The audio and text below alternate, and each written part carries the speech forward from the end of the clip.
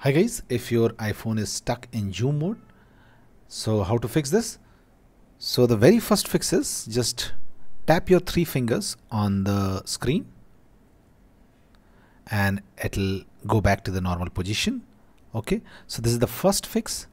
Now the second fix is try force restarting your iPhone. So to force restart, first press the volume up button once and then down button once and then press the side key and keep it pressed until you see an Apple iPhone logo appearing on the screen. Do not leave this side key. Okay, keep it pressed and wait for the Apple iPhone logo to appear on the screen, and once it appears you can leave the phone and you have successfully forcefully restarted your iPhone. Most of the problems of iPhone can be fixed in this way, forcefully restarting your iPhone.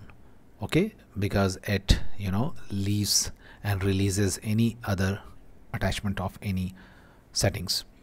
Now let's move to the third fix. The third fix is via settings. So just go to settings. Okay, and once you go to settings you will reach to this home page, and now tap on accessibility and now tap on zoom and turn off zoom. Okay, so this is the third fix and your problem will be fixed. That's it guys. Please do like the video to support us, and thanks for watching the Geek Page.